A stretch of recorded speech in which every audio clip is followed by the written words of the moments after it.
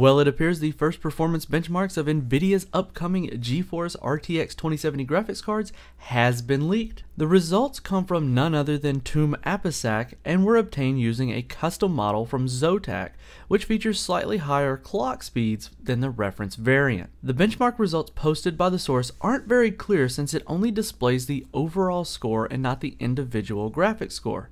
The system was configured with a Core i7-8700K and Zotac GeForce RTX 2070 graphics card with a reported clock speed of boosting to 1950 MHz. The overall score was 1,851 points for the entire system as mentioned.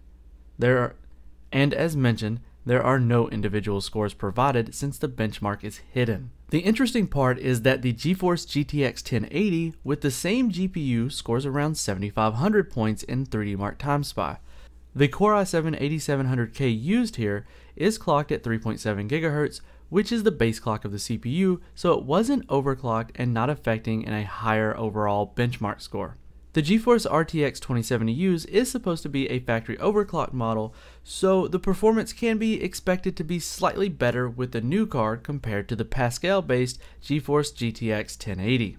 The NVIDIA GeForce RTX 2070 features the TU106 GPU core, which comprises of 2,304 CUDA cores on NVIDIA's 12nm FinFET architecture, allowing for higher core count while retaining faster clock speeds, which we have already seen on Pascal cards. The chip houses a 10.6 billion transistor count, which is a nice jump compared to the 7.2 billion transistors found in Pascal's GP104 GPU.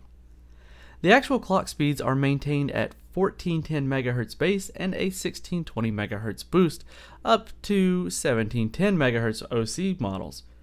The chip features 8 GB of GDDR6 memory featured across a 256-bit bus with clocked at 14 gigabits per second. This leads to a total bandwidth of 448 gigabytes per second. So there we have it right now as things stand for, well, this very moment. The leak apparently shows it a little bit faster than the GTX 1080, so somewhere right along the lines of what most people were expecting to see. I'd like to hear your opinion on this. Do you think this is good, bad, indifferent, or, well, quite honestly, are you just waiting to see some RTX features show up in games? I mean, it's kind of what they're made for, and until we have the games for it, it's really just a slightly faster card than last generation with a nice little price increase. Love to hear your thoughts on this one down in the comment section below. This has been Keith with WCCF Tech TV. Make sure you hit that subscribe button as well as the notification bell so that we don't miss you guys in the next one.